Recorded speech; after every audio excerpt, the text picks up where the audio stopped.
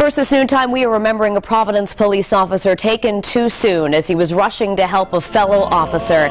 Funeral mass for Sergeant Max Dorley just wrapping up a short time ago as thousands of officers from all over New England gathered in Providence today to pay their respects to the fallen officer. He was killed last week after losing control of his car in Providence, rushing to help a colleague who was requesting help. For more details on this moving and touching ceremony this morning, let's head over to Eyewitness News reporter Nicole Estefan. She has more coverage for us now.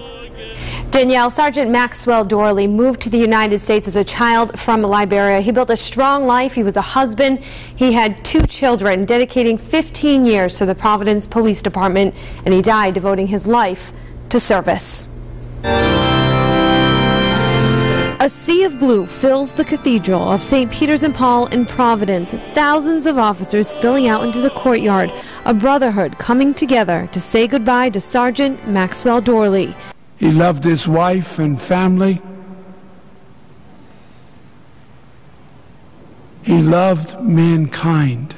41-year-old Dorley dedicated 15 years to the Providence Police Department. That dedication and a sense of family brought out thousands of fellow officers and other mourners. Maxwell lived, and he lived well. Words of praise and honor, but perhaps the most moving sentiments came from one of Sergeant Dorley's children. Dear Daddy, my hero, my strength, my dad, my #1 fan, my rock, my life.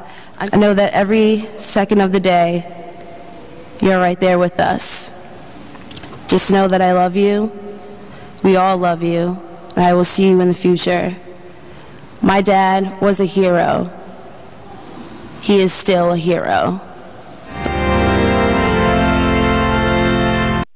Some touching moments at the end of the service there. That was Maxwell Dorley's wife. Sergeant Maxwell Dorley will be buried in Atlanta. We're told he was planning on moving to Georgia when he retired. Nicole Estefan, Eyewitness News.